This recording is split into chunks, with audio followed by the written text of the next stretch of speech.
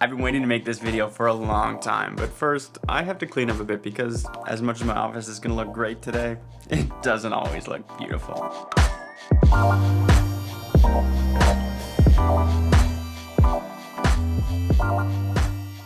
So the first thing I want to mention is this Huawei Mate monitor. It is awesome. It's 4x3, so it's a little taller, a little more square than your traditional monitor, and there's a lot of screen real estate to work with, and I love it for that. On top of being a good screen, not a great screen, it's not as color accurate as the display on my M1 MacBook Pro, but it's still very, very good. You actually can't take it off the stand very easily, but the stand that's built in is the speaker, 2 USB ports, 1 USB-C port for power delivery too, so it's even charging my MacBook Pro.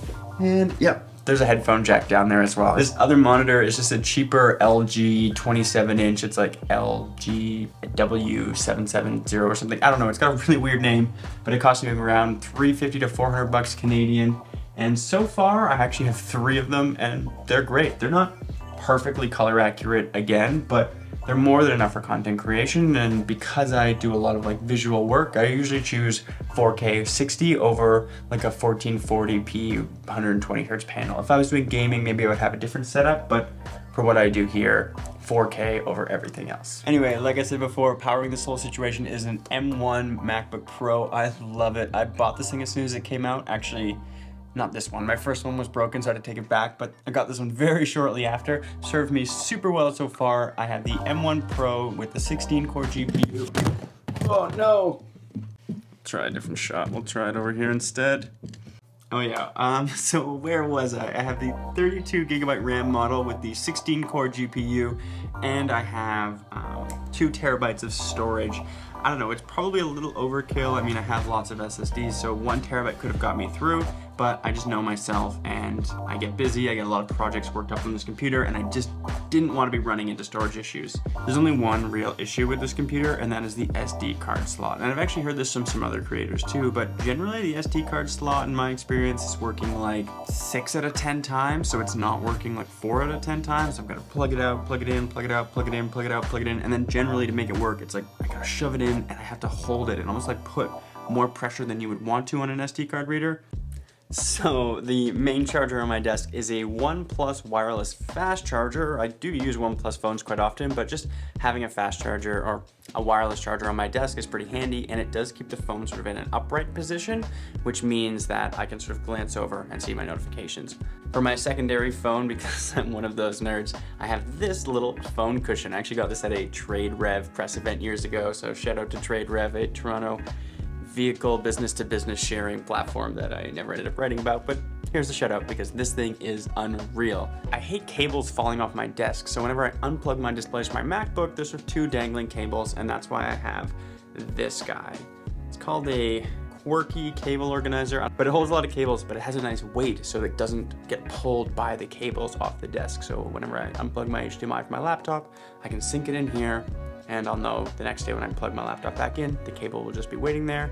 SD card readers. This one is my favorite. It's from a company called Logix, and the cable kind of goes in here and it just comes in and out. So you're never like without a cable, and it's also not plugging directly into the Mac and blocking all your other ports, which is super handy. On top of that, it's got micro SD card, 2 USBs, USB-A's, USB-C, and an HDMI pass-through. So when I'm on the go with like the iPad mini or something, I use this little SD card reader, SD cards on that side, mini SD cards on that side. The only issue is whenever it's in like a MacBook, because the ports are so close together, it's the only thing you can have plugged in, unless you have like a MacBook Pro with ports on either side or MagSafe. But I also have this one for the Lightning items. So for iPads, iPhones, on the go, little iPad, iPhone SD card reader. Moving back over here, I have a vertical laptop stand, which is actually really awesome. It's a new addition to the desk. It's just like a steel sort of heavy base that holds 4 laptops or tablets, and it's just a great way to keep all those organized. And I actually have the iPad mini even jammed in here too. So behind the displays back there is a Nanoleaf Lightstrip. It's not the tiles or anything, it's just a regular like LED sort of silicone light strip. Really great. To human eyes, it's very bright and vibrant and colorful and has lots of different modes and presets that you can build within the app. The only real issue is if you do a lot of filming yourself, it does flicker depending on what brightness you have it at. I like to have it in there because the light in the back adds a nice depth to the scene, but it does flicker, so if you are planning to use it for filming, it might not be the best option. The last really unique desk accessory that I have over there is my sort of light bar lamp. It's just a cheap thing that I found on Amazon, but I chose it because it looked highly adjustable, not only in form, but also 3 different color temperatures and variable dimnesses, because after the debacle with the flashing light strip, I figured having the more options might be for the best for filming. And so far it hasn't let me down. And it also does this. Well, A, holds my headphones whenever I'm using it at the time, but it also can turn sideways like that, which totally changes up the vibe and is a fun time. I don't know, it's not that exciting, but it's been a good lamp for me. And okay, now we should talk about the desk itself. It's from IKEA, both legs and desktop, but I got them separately. I originally just had the top with regular sort of adjustable legs, but work was having a liquidation sale at one point, and it ended up snagging the standing desk and converting it over to fit this wooden Carlby top that I've stained espresso. So far, it's stood up to the test of time pretty well. Oh, and actually one of the coolest things about the IKEA standing desks, and I'm sure you could add this to any desk, but it's a form of cable management. It just uses I guess I would call it like a mesh or a net. So it just pins up at all 4 corners and in the middle, and then you slide all your cables in, and the net just holds them pulled up tight against the bottom of the desk. Really convenient. Everything is organized and looks great. I mean, if you go underneath and look up, it's not perfect, but from like 90% of viewing positions, it's organized. For my keyboard and mouse, I'm using the MX Master 2 mouse. I'll upgrade to a 3 at some point. Alex has one and hers is way better than mine. And I have the MX Keys keyboard. Ideally, I'd like to go down to the Keys Mini at some point, just because I don't really need a numpad. But for now, this keyboard has served me well, except for one thing. I tried to clean it at one time, and this is the key I started with, and it was never able to go back on, so now I have to touch this nub to go left and right. It's a little annoying, but I love chiclet keyboards over mechanical, which I know people will probably roast me for. I do have a custom mechanical keyboard that I built myself. I don't know, the depth of the typing is too much for me, and it being raised off the desk that much, also too much for me. I'm a really low profile typer. I mean, I used an iPad, typed on the screen for a long, long time. And then I had the 12-inch MacBook, also a very shallow keyboard. So like Stockholm syndromed into like chiclet style keyboards, and so far, beyond the Apple one, which is really, really expensive, I found this to be the sort of best option. But yeah, that's sort of my everyday items. I've got a few other things in here that we could go over. You know, I've got my IKEA sort of thing down here, all my charging bricks and hard drives, some old phones, other knickknacks in here.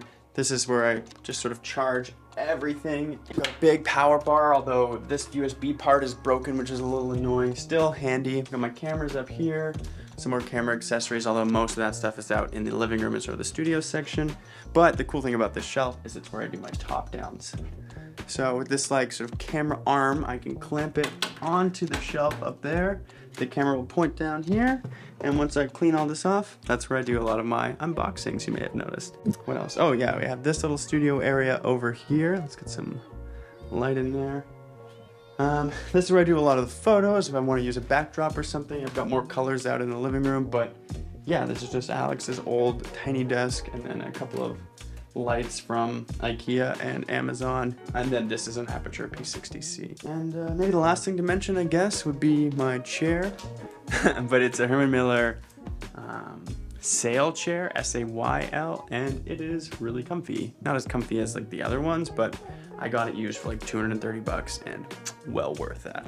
Also, like I said, I don't really do a lot of gaming anymore, but I do have sort of a gaming / video editing PC over here. Bunch of Noctua fans, a 3060 that I just picked up the other day because my old graphics card, which was a 5700, broke. 32 gigabytes of RAM, a Ryzen 7 3800X. That's about it. I don't know. If you guys want to see maybe a little bit more video, you want to see, I don't know, maybe more about what I would use for traveling or my everyday carry, we can get into more specifics, or maybe we could do one in the studio of all the filmmaking gear that I use. But if you want to see anything like that, let me know in the comments below, and let me know, what you guys like, what you didn't like here, and if you want to learn more. Oh, I guess I should mention too, if you want to learn more about this PC and why it's orange, check out the video on the Tech Stuff with Alex channel that me and Alex made about customizing her PC, and it will all be explained there. Peace out. I'll see you guys in the next one.